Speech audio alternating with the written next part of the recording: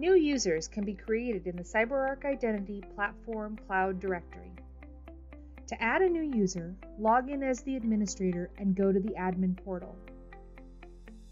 Navigate to Core Services and select Users. Click the Add User button. Under Account, type the login name and suffix for the new user. This can match the email address scheme for consistency. Fill in the email address and the display name. The display name will appear in the Users table.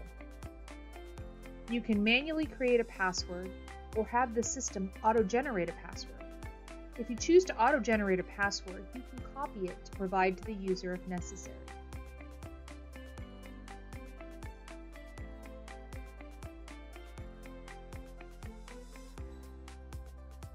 Scrolling down, you can set parameters for the Identity Platform Cloud Directory user. The default options are Require Password Change at Next Login and Send Email Invite for User Portal Support. Remove this checkmark if you're not ready to invite the users to log in. You can fill out additional information if available. The phone number can be used for multi-factor authentication. Click Create User. The new user is added to the Users table.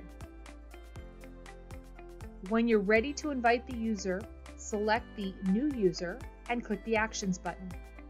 Choose Send Email Invite for User Portal Setup.